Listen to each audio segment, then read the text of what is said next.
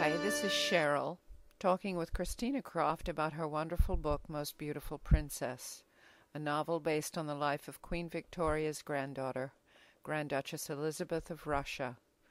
Hi, Christina. Hello. I loved your book. Thank you.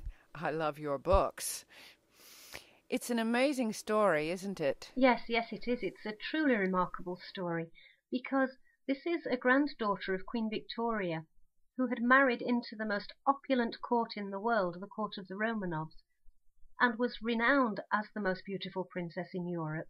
And yet, when her husband died, and she was still relatively a young woman at the time, she gave away every single thing she possessed to bring beauty to the lives of the poor by building a beautiful hospital, training as a nurse, and looking after the most abject patients, going out in the streets at night, picking up abandoned babies and child prostitutes, providing them with a home.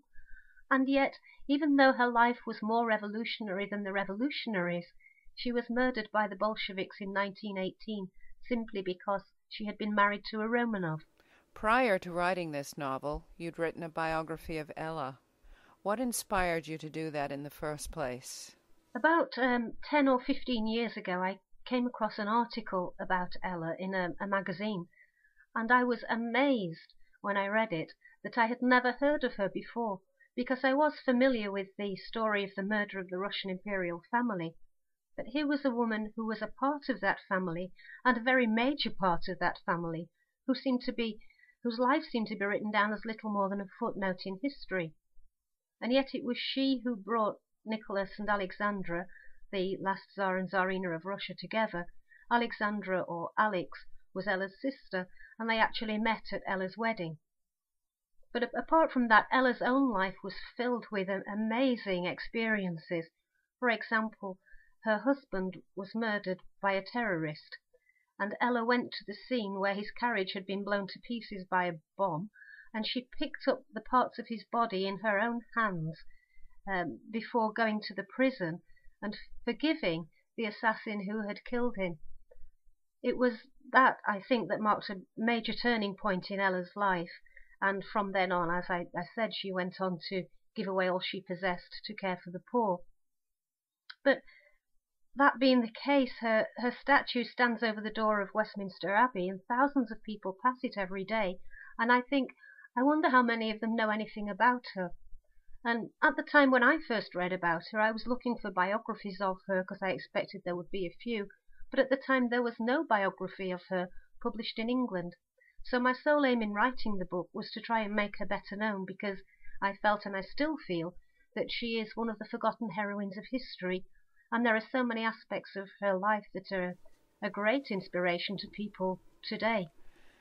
You decided to rewrite the biography as a novel. Why was that? When I was writing the original biography, I realized that there were many aspects of Ella's character that she probably never recorded anywhere. I mean, she was a very spiritual person, and I'm sure that she felt things very intensely, but didn't actually record all her feelings any more than anybody else does. For example, I'm sure we have all felt numerous emotions of fear and love, or awe, or reverence, and yet we don't write all of this down, and yet we have no doubt that we feel them. And in a factual biography, there's a constant demand for recognizable sources. Everything has to be sourced and proved, and I found that very constraining, really. I think a biography is written very much from the head, whereas a novel can also be written from the heart. And with somebody like Ella, who is a very spiritual person, I'm sure her experiences were very intense.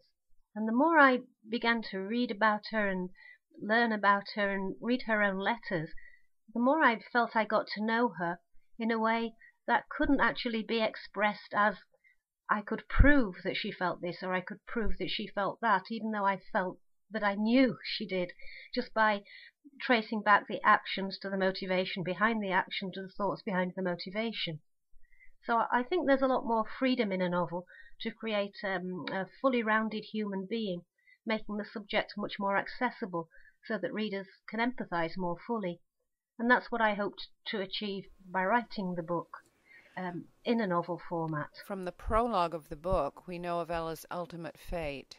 Why did you choose to provide that information first? One of the first things I discovered about Ella when I first heard about her was that she was murdered in such a horrific way by the Bolsheviks. And it was that fact that led me to want to know more. And the more I learned, the more questions arose in me. For example, why did a granddaughter of Queen Victoria, a woman whom the Muscovites revered as a saint, meet such a terrible fate? Why was this most beautiful princess in Europe, why was she a nun? Why didn't she escape from Russia when she still had the chance? And how had she come from those glittering ballrooms, stunning every man in the room, to this terrible end? And the more I thought about this, the more it seemed that knowing the end of the story at the beginning creates the whole sense of where Ella's whole life was leading. In spite of the tragedy of the story, several people have commented upon feeling much better and uplifted after reading this novel. Why do you think that that's so? Oh, I am very happy if people feel that way, and I really hope that is the case. Because I think in spite of the very sad ending of the story and lots of sad events that happen throughout it, it's basically a story of beauty. The whole essence of Ella's life was beauty, first of all her physical beauty and the beauty of her surroundings, to the spiritual beauty that enabled her to transform the ugliest parts of the city, the worst parts of Moscow, into a beautiful place. So I think it is essentially a story about beauty and bringing beauty into everything. And at the same time, even though her life was so tragically cut short in such a terrible way, in those 53 years she achieved so much. She had virtually every possible experience, from the heights to the depths. She knew opulence and she knew absolute squalor of the slums. She knew wonder and awe and ecstasy, I would say, but she also knew despair. So hers was a very, very full life, and one devoted to bringing about beauty, and I think that is an extremely uplifting thought. During her lifetime, Ella's marriage was the subject of so much rumor and gossip, and Serge has been often portrayed as the bad guy. In Most Beautiful Princess, you present a more sympathetic view of him. Why is that? Unfortunately, I think a lot of very one-sided and superficial descriptions of Serge have been written. In numerous places I've read glib lines about, oh, Ella was very unhappily married, or Serge was gay, Serge treated her badly, and it all seems to be a very quick and, in my view, mistaken judgment of him. No one is that one-dimensional. Ella and Serge were both very complex characters, but Serge has so often been made into some kind of one-dimensional villain, rather than a very highly strung man desperately struggling to keep his frustration in check.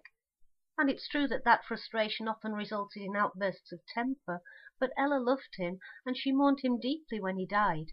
And as I see it, it was the gossip and rumour that caused her far more pain and humiliation than anything that Serge ever did. Although you obviously love your characters, you've not shied away from presenting Ella's human flaws. You had no difficulty in doing that? No, not at all, not really. As a child I read the lives of many canonized saints, and they were far too good to be true or even real. Ella wasn't a plaster cast image. She was a very real person with the same emotions that we all have. So I think characters are far more endearing, and we can empathise with them more fully if we know that they're no different from us. In the midst of this very moving story, there are times when it appears that Queen Victoria provides the light, even comic relief. Isn't that surprising, considering the general perception of her as a rather dour and unamused woman? Queen Victoria never fails to amuse me. I think she's absolutely hilarious, and nothing like the staid old widow that she's often presented as being. I mean, she was quite narcissistic, really. Everything she felt had to be stronger and more deeper than anybody else felt anything. Her own marriage was the most blissful ever. Her sorrow, her mourning was deeper than anyone else's. And yet, at the same time, she was genuinely concerned and loving towards her granddaughters. All the same, I think she must have been a very difficult grandmother to have. She was such a busybody and always wanted to know every detail of what was going on in other people's lives. The novel is rich in descriptions that appeal to every sense. We can smell the scents of jasmine in the Holy Land, or the explosives from the bombed carriage in Moscow.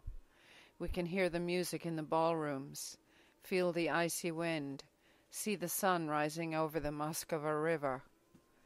How do you go about creating these very sensual images that give us the impression that we're actually there? I don't really know.